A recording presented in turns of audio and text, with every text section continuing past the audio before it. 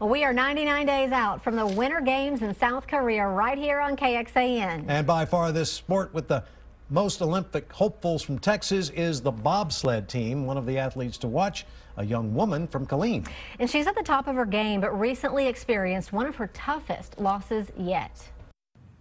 It's not unheard of for a track star to make the transition to the ice. Running on ice is just like running on the track, and I was a power sprinter.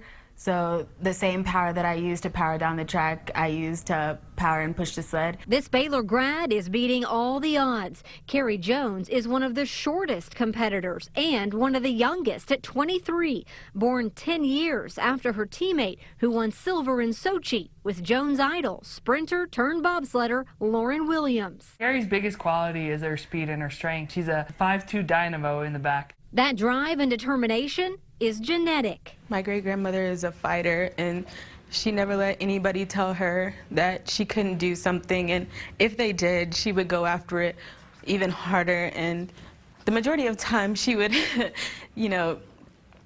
prove them wrong, and that's what I'm all about. I'm about proving people wrong. In July, with her focus set on South Korea, Jones had to make an unexpected trip home. Losing her on such an important year is really hard. But Jones is thankful she's been there from the beginning, pushing her to achieve her dream, to make the Olympic team.